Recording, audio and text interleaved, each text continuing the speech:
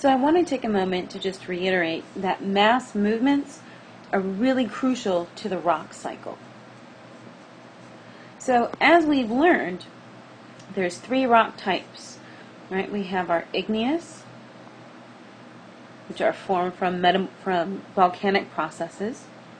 That igneous can be brought up to the surface and maybe erode to make sedimentary.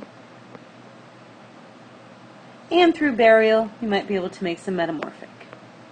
And then, of course, if we continue to bury it and heat it, it's going to remake igneous. But this erosion process